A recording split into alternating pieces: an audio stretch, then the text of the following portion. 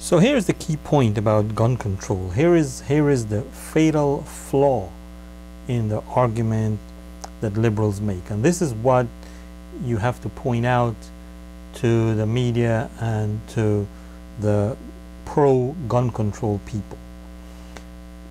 The key argument that they make, and this is the rhetoric they always come out with, is that gun control keeps guns out of the hands of the bad guys, the criminals, the terrorists, blah blah blah. But here's the thing: no society has ever managed to keep guns away from the bad guys.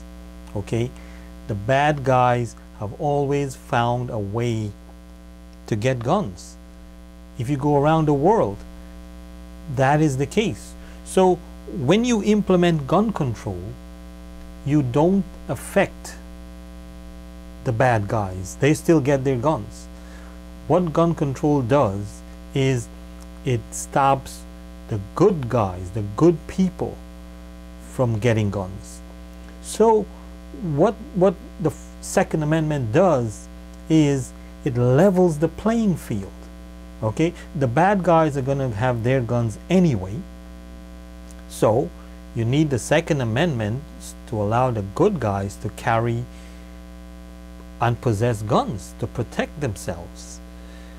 So this is the key argument that you have to make, and that is why gun control has never worked and will never work.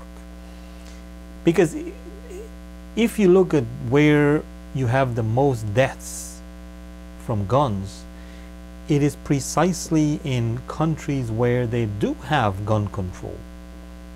If you look at the top 25 countries in terms of deaths by guns, you're going to find that they all, every single one of them, have gun control. And the explanation is simple, because as I said, the bad guys are gonna have their guns anyway. They have ways of finding guns. They deal with the underworld. They have the money.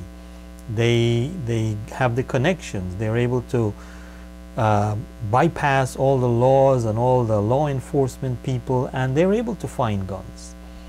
So in those countries where you have gun control, the bad guys get their guns, and the gun control regulations stop the good people from getting guns. So you don't have a level playing field, and that's why you have the amount of deaths in these countries. I mean, name them. I'll just name the top 10 countries: Honduras, Venezuela, Belize, El Salvador, Guatemala, Jamaica, Lesotho, Swaziland, and even St. Kitts in the Caribbean and South Africa.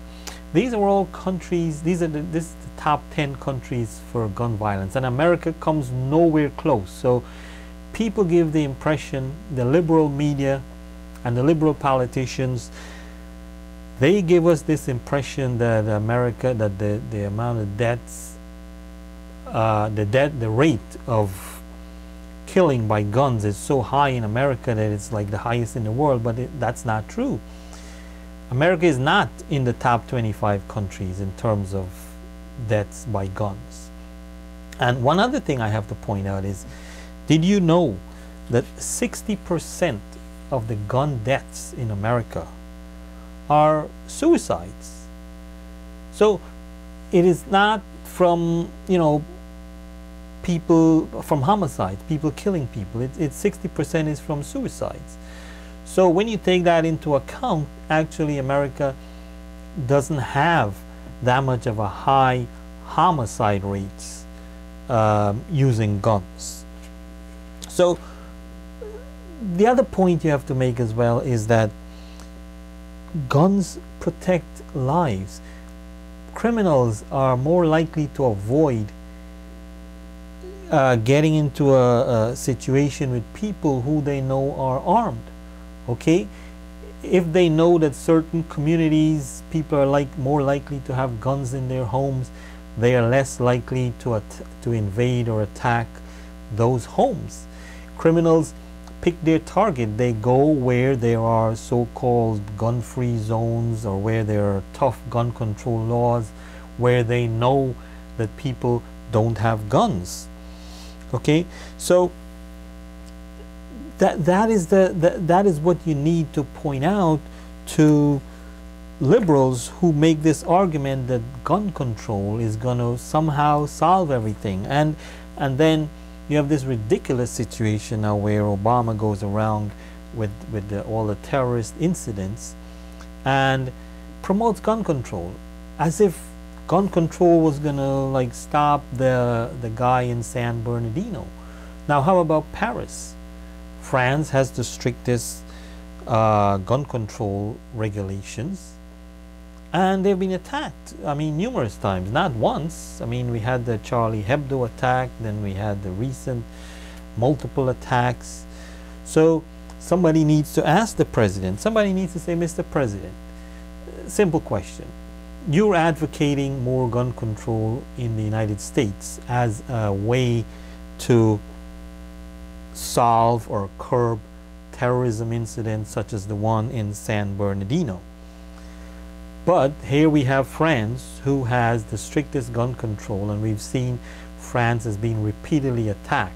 So that by itself makes your logic or lack of logic seriously flawed.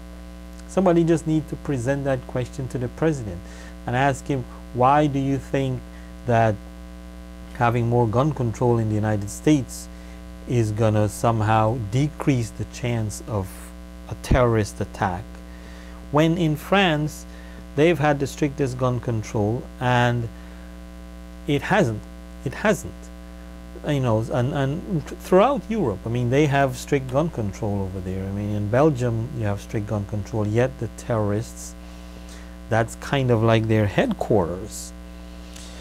So here